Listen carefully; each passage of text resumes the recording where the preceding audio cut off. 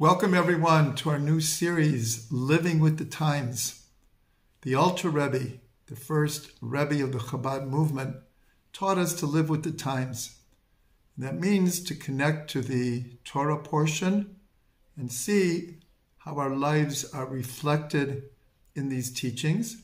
But it also means to connect to the upcoming holidays, to the energy of each month, to different things that happened in history on a particular day, and of course, current events.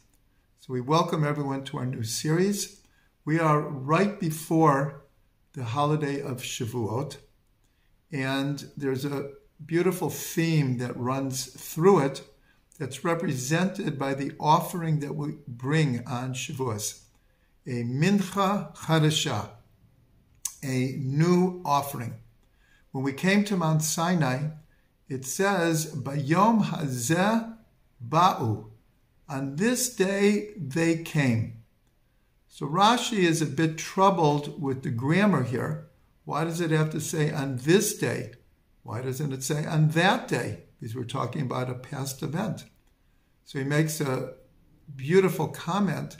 He said it's to teach us that the Torah that we learn every day should be as if it was given today at Sinai.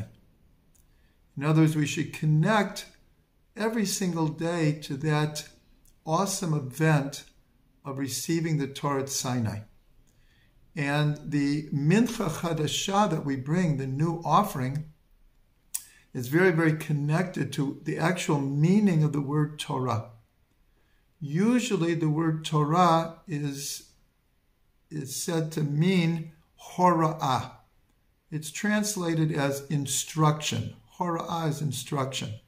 And of course, that's correct. The Torah is our instruction book, our manual, our guidebook of how to live in this world and to get the most out of it.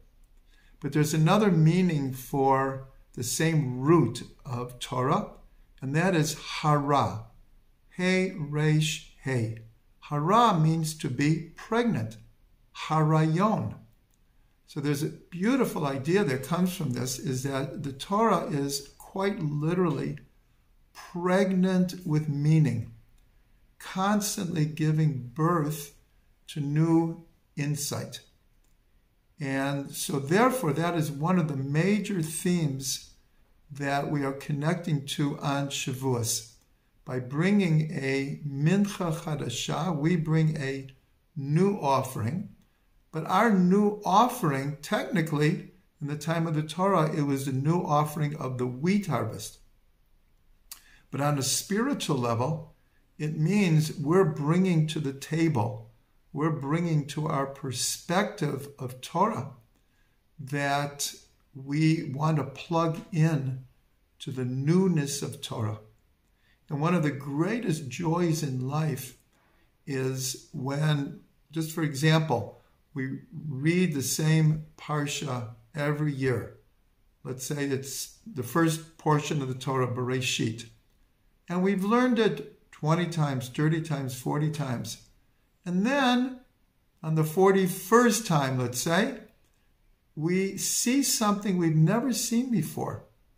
We are privileged to find a new perspective, a new understanding burst into our consciousness that brings so much joy to the soul.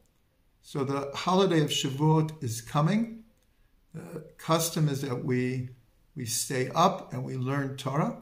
So I just want to bless everyone that this Shavuot, we take what Rashi said and we really apply it to ourselves. That when we learn Torah every day, it should be new to us. We should be open to new perspectives, new attitudes, new understandings of the pregnancy of the Torah. And the Torah is giving birth to new insight every day. May we be blessed to connect with it.